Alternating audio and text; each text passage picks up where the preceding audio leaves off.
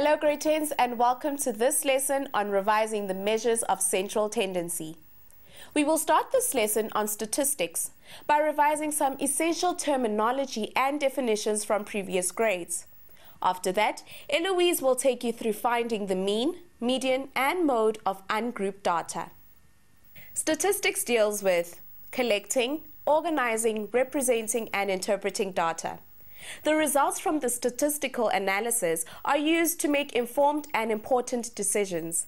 Let's revise a few definitions. Data is a collection of facts or information. Examples of data include the prices of the food at the school tuck shop and the names of all the people in your class. We gather data by making observations, counting, measuring, or from responses to surveys. Data that has not been organized in any way is called raw data. It is important to know what type of data you're working with. This determines which statistical process may be used to analyze the data sets. Let's define the different types of data you will come across. Quantitative data is numerical data that can be counted or measured. We call quantitative data that is obtained by counting discrete data. For example, the number of pupils in the school bus each morning. Quantitative data obtained by measuring is called continuous data. For example, the height of learners in your class. Now that we have revised the basic definitions, we join Eloise, who will take us through measures of central tendency for ungrouped data. There are 3 different kinds of averages you can use. 3? What are they? We'll go through them one by one. As an example, let's suppose a school netball team decided to measure the height of each member of the team. But why would they want to do that? Maybe they want to see if their team does better when they have taller players. Anyway, these are their heights. They're all measured in meters. We can take these heights and find 3 types of averages. They're called the mean, the median, and the mode. The mean is when we find the average by adding up the values we have and dividing the total by the number of values used.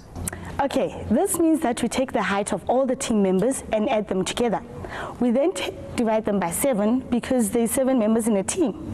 Okay, so that's going to be 1,75 plus 1,40 plus 1,65 plus 1,50 plus 1,75 plus another 1,75 plus 1,65, and that equals 11,45. Okay, now we take 11,45 and divide it by 7. And that comes to 1,64 meters. That means if the total height of all the 7 players is 11,45 meters and all 7 were exactly the same height, each one would be about 1,64 meters tall. Oh, so the way we normally work out the average for our marks is called the mean. But I haven't heard anyone call it that before. So tell us more about this median thing. The median is the number in the middle of your set of data. The median is the middle value when all the values are placed in order. To find the median of our netball team's heights, we need to put all their heights in numerical order from the shortest to the tallest. So 1,4 is the shortest. 1,5, then comes 1,65 2 times. Then comes 1,75 3 times. Very good. It's important to write down every number, even if it occurs more than once, like you've just done. You must write down a number every time it occurs in your set of data. Now, can you see which value is in the middle of your list? One way to do this is to cover the 2 end numbers. Then, going towards the center, you cover the next 2. and then the next two, until you're left with a number in the middle. So in this case, 1,65 is our median. But that was easy. What happens if there's two numbers left in the middle? If there's an even amount of data in a set, you will be left with two middle numbers. So the median will be halfway between these two middle numbers. For example, let's include the height of the netball team's reserve player. She is 1,7 meters tall. So we could add 1,7 here. Now these two numbers are in the middle. This means the median is halfway between them. But how do we find that? You add 1,65 and 1,7 together and then divide by 2. Okay, that's 3,35. Now we divide by 2, which is 1,675. So 1,675 must be the number halfway between 1,65 and 1,7. And that's the median in this situation. But will it work with a lot of numbers? Like say we had a set of 80. Surely it will still be the number halfway between the two middle numbers.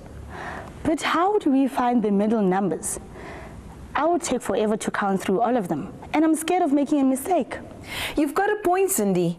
It's easy to make mistakes when you have a large set of data. But think about this. In a set of 7 numbers, the median was the 4th number. Now, if you add 1 to 7, you get 8. And 8 divided by 2 gives you 4. You take the position of the first number as 1 and add the position of the last number, which is 7.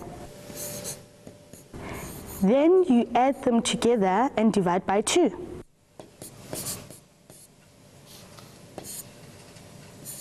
Exactly. And you can use this if you have an even amount of data in your set as well. Just now you asked me about a set with 80 numbers. Well, 80 plus 1 is 81. And 81 divided by 2 is 40.5. This means that the median is between the 40th and 41st numbers in a set with 80 numbers. Okay, let's see if I can do one. If I have a set of 115 numbers, 1 plus 115 is 116. And 116 divided by 2 is 58.